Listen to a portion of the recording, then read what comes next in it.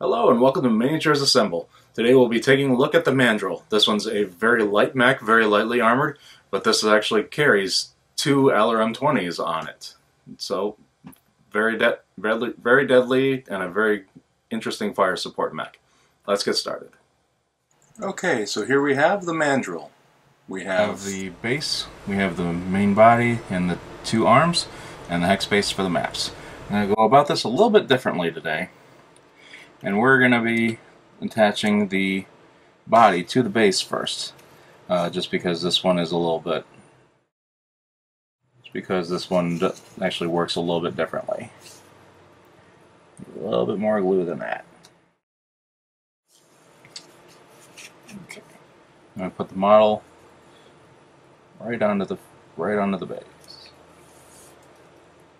And you'll notice that this base is actually slotted so that the mech will fit in there a certain way as well.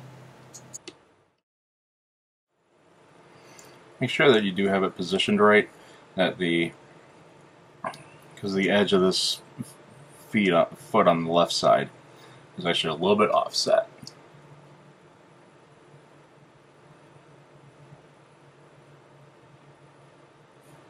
Okay. Next we attach the arms. These ones are actually not going to be sitting on the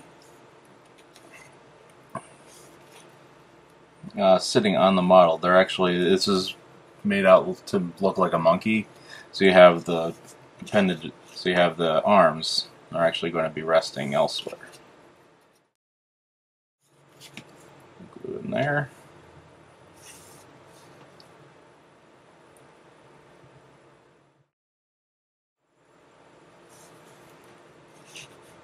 Set.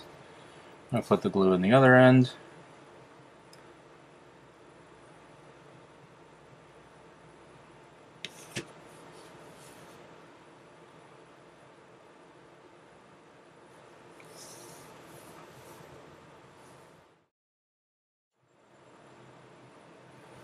Okay, and as you can see on the bottom of the model, we have once again a recessed base.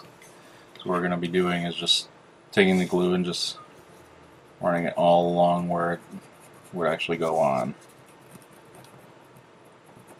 I'm running out of super glue. Just put it on there. Make sure the model's facing front.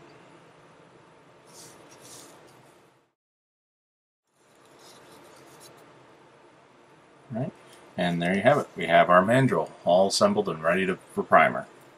So there you have the mech assembly. I hope that was very informative for you. If you have any comments, leave them in the comment section. You can also leave any requests or suggestions in the same comment boxes. Please like the video if you did like the assembly of it, and be sure to subscribe for more episodes. You can view all the episodes I've done here, and then the specific playlist for the Battletech mechs here. Thank you, and we'll see you next time.